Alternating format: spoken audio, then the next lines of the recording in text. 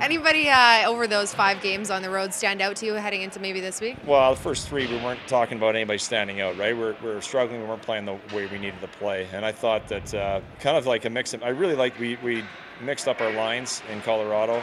Sutz is not available for us again here right now. It's unfortunate, but I loved our lines. I liked how we competed for sure. And then I thought, too, that the next night, because it was different with the lineup, we had Bishop, Schwint, and Hunt playing together, and they were pretty productive. And so hoping for more of that. We also saw Sutter drop the gloves there in that one game. What can you say about him as a captain? I mean, he seems to just do everything.